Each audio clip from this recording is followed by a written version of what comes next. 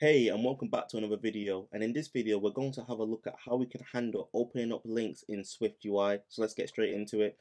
So in some cases in your app, you may need to open up links within Safari.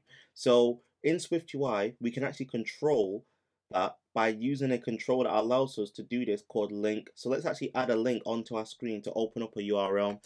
So rather than having a text here, let's just delete this. And then we're going to type out link like so.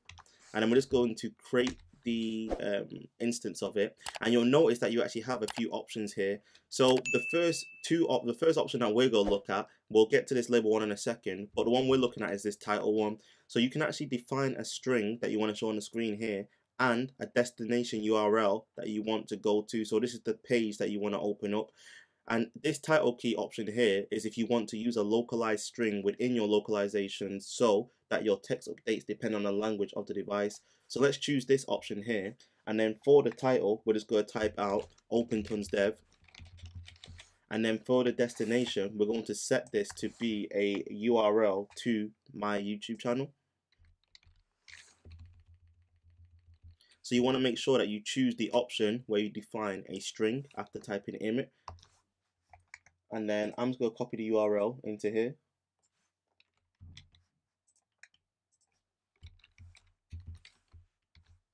Cool. And when you're working with URLs, when you want to open up a link, you need to make sure that you force and wrap it, which is why I have the exclamation mark after the creating the URL object. Now, in order to actually test this out, we can't use the SwiftUI preview because it's not really a simulator. So in order to actually simulate this, we need to actually run it on an actual simulate device or a real device. So let's hit the run button here.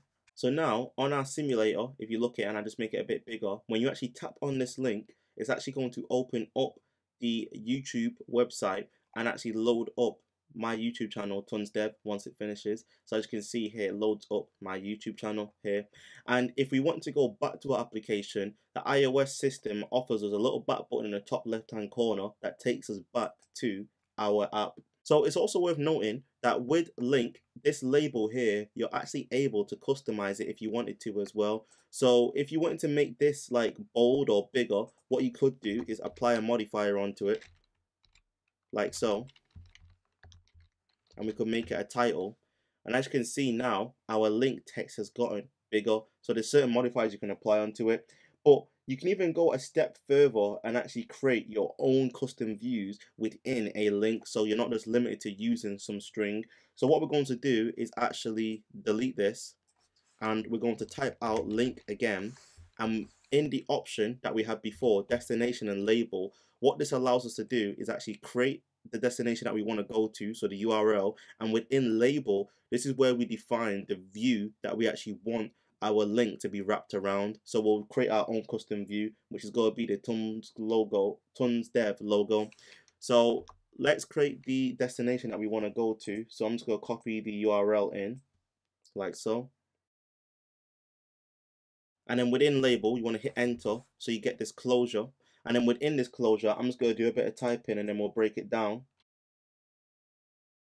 So now you'll notice here that within our link, we've defined the destination where we want to go to in our URL. And what I've just done is added an image onto the screen, made it resizable, set the frame to 100 by 100, and just clipped a circle that you cannot see.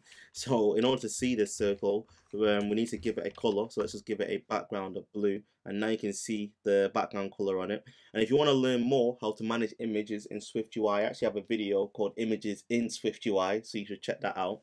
So now, in order to actually see how this is tappable, let's actually run this again on our simulator.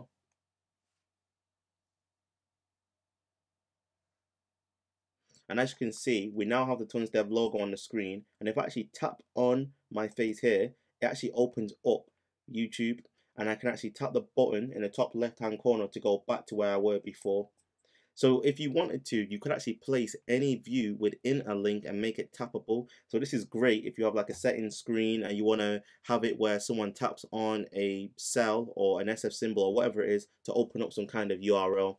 Okay, sweet. So that's everything in this video. If you enjoyed this content, I'd appreciate it if you gave it a thumbs up.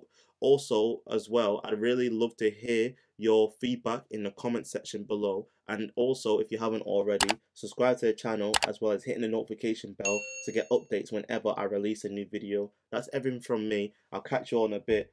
Deuces.